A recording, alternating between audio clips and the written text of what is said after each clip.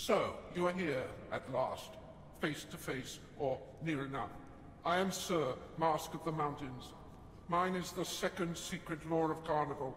Know thyself, and defy oblivion, lest you lose yourself in the masquerade.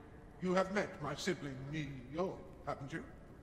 Yes. Well, imagine being trapped in an old shop with him for longer than you can count, as the world moves on outside, and the shadows grow deeper.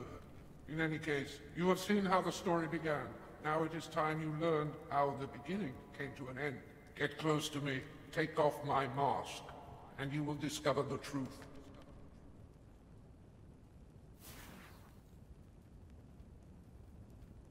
Frustrated with rules and riddles, the boy would run away pockets full, searching for what lay beneath his own mask. But the boy always returned to the shop, to the promise of learning the craft, the power to change and yet not be changed. So, you've returned once again, apprentice, the master would say.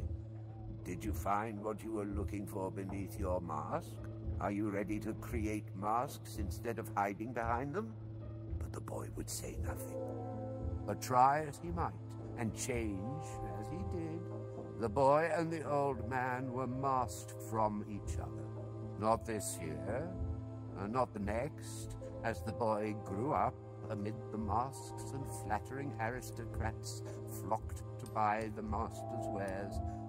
The boy struggled at his bench and wondered when he would be allowed to show himself, until one night, when the boy noticed his master had left the workshop door ajar.